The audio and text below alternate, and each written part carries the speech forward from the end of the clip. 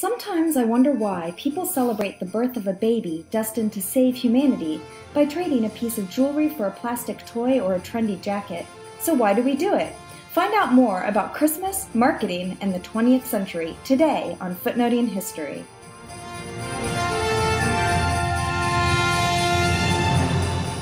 Welcome to another episode of Footnoting History.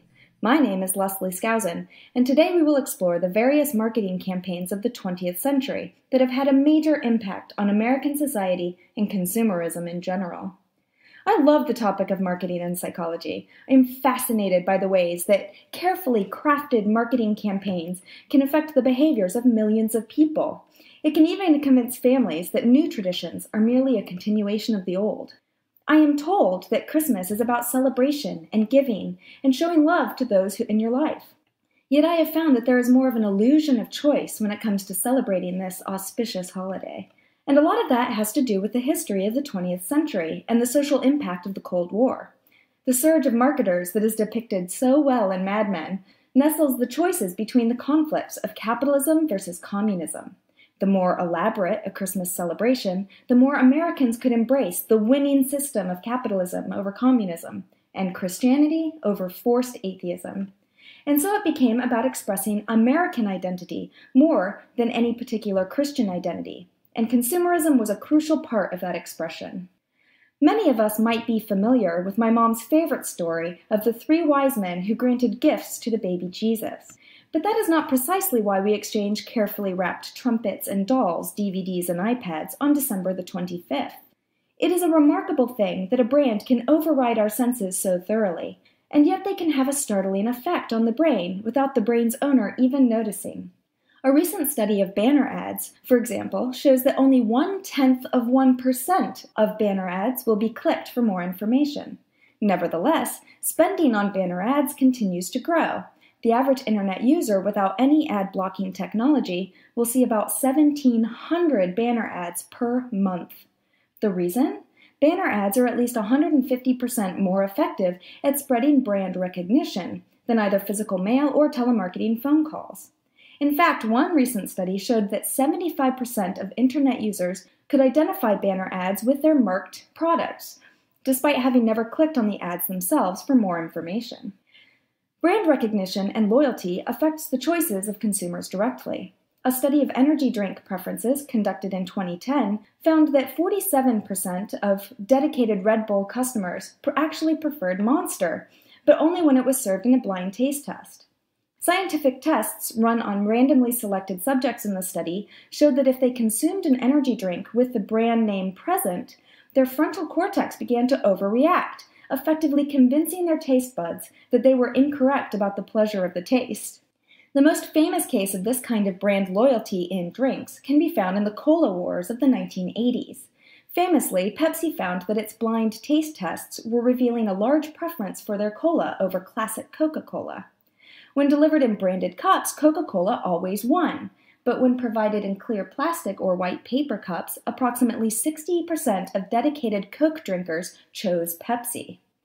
Coca-Cola is one of the major brands that has changed Christmas over time. We learned last week about the history of Santa Claus as a figure in Christmas celebrations, or rather not. The current brand of the fat, jolly man in a bright red suit is related to the successful international advertising campaign by Coca-Cola. In the 1930s, Haddon Sundblom was the ad man behind dozens of campaign images that tied Coca-Cola to Christmas by portraying Santa Claus in Coca-Cola's trademark red colors. Coca-Cola was not the first company or even the first soda to portray Santa Claus this way, but in an age when Santa Claus was depicted in myriad different ways, the campaign's continued and sustained portrayal of Santa as a fat, jolly man in bright red colors helped to define Santa Claus in an easily identifiable marker, which we still recognize today.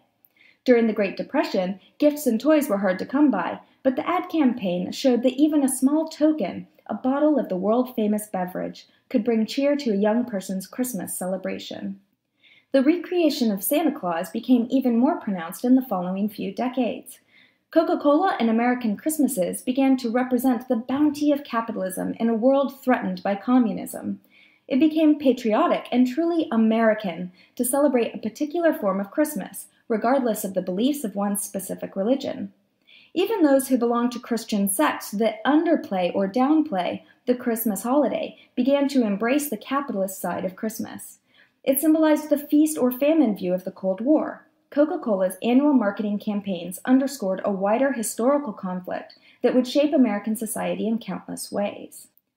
Advertisements have changed more in society than just Christmas and beverage choices.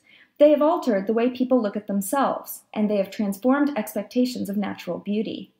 A great example of this cultural reverberation can be found in the curious tradition of women expected to shave their legs, rain or shine, summer or winter. It does not reflect some ideal of hygiene. Studies have not revealed a hygienic benefit to shaving. Nevertheless, this American tradition is growing in fashion across the world. So why did it begin at all? Although the shaving of hair can be found throughout history, including ancient Egypt and Greece, the key year to this story seems to be 1915. World War I was raging, domestic spending was lagging in favor of the war, and a few advertisements began to target women as a way to sell more razors. From 1915 on, advertising razors to women grew with the rise of the flapper girl and her higher hemlines in the 1920s. By the onset of World War II, nylons had been declared important to the war effort. Many women, flappers or otherwise, had to go bare-legged. By shaving their legs, women could then add a touch of makeup, draw a line up the back of their leg, and give the appearance of nylons even when the sale of nylons were prohibited. Then the bikini and the miniskirts of the 1950s and 60s fed this ideal of shaven legs. And thus a marketing campaign in 1915 changed an entire country's attitude towards leg hair. Regardless of gender, no daily beauty ritual is complete without a little attention to preventing body odor. Yet the human battle against sweat and smells is relatively new. Before the 20th century, it was simply a part of life. Everything changed when a surgeon's daughter began to market the powder he used for keeping hands dry during surgery. Edna Murphy bottled this substance as a way to fight sweat and body odor. Her product, called Odor Oh No, did not become very popular itself, but it inspired the advertising man James Young to create a market where there was none. Throughout the 1920s, he created a series of ads to make body odor no longer an acceptable side effect of life. He claimed that those who sweat in public just don't belong, and suggested that failing to buy his product could cause a person to lose their job. And now, anyone who fails to use underarm deodorant is, and frankly should be, ostracized. Failing to practice good hygiene today can lead to being fired. James Young's outrageous warnings have actually become reality. Now let's imagine that two people rid themselves of body hair and body odor long enough to be attractive to each other. If they decide to get married, chances are that one will give the other a magnificent diamond. It's tradition, after all. But the focus on diamonds is relatively new itself. It began in 1948 with a marketing campaign by De Beers Diamond Company. In 1947, a young copywriter named Frances Garrity took advantage of her position as the only female employee at her advertising company in order to declare herself the expert on all things feminine. This would include weddings and engagements. So she wrote a slogan and sent it up for approval. A diamond is forever. Diamonds, those hardest of rock substances, and they glitter so well. What a lovely euphemism for long-lasting, true love. Rather than invest your love with gold or silver bands as a promise to marry, grooms could show themselves even more dedicated by acquiring this rare and more expensive stone. What an effective campaign! Those who opt out give the impression of being cheap or less dedicated to their decision to marry. Which brings me back to the beauty of the Christmas season. Those who wish to opt out of the religious portion of this holiday might find themselves seen as Scrooges or Grinches who are cheap or unwilling to have fun. Christmas's slow, steady march away from the minor holiday of the Christian faith to the marketing epicenter of the year is often portrayed as the continuation of tradition. Many television pundits even bemoan the war on Christmas by unidentified politically correct forces. Yet Christmas now is bigger than ever, much bigger than the poorly recalled realities of the childhoods of baby boomers. Today's 3-month-plus Christmas buying extravaganza demonstrates the hold that the Cold War continues to have over American identity through the guise of generosity and religion. Isn't it time to assess the behemoth of enforced consumerism that Christmas has become? Well, perhaps, but our brains are too overloaded by marketing messages to even notice. That's not tradition, it's just marketing psychology, and it's fascinating. This has been Footnoting History. If you like the podcast, be sure to visit our website, footnotinghistory.com, where you can find links to further reading suggestions related to this week's episode, as well as a calendar of upcoming podcasts.